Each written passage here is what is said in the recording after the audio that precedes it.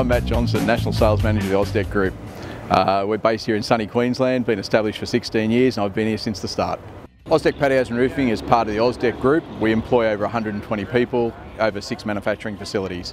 We started off with one Land Cruiser, then a few years ago we changed over to the Hinos.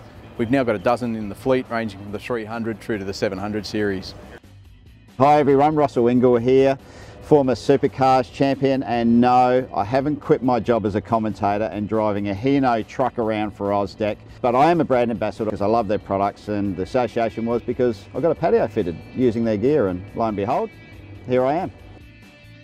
My tips to building a successful business, I've got 3. The first one, great customer service, doing it better than the competitors. Number 2 is a quality product using great raw materials manufactured ourselves. And number 3 is attention to detail, getting it right every time.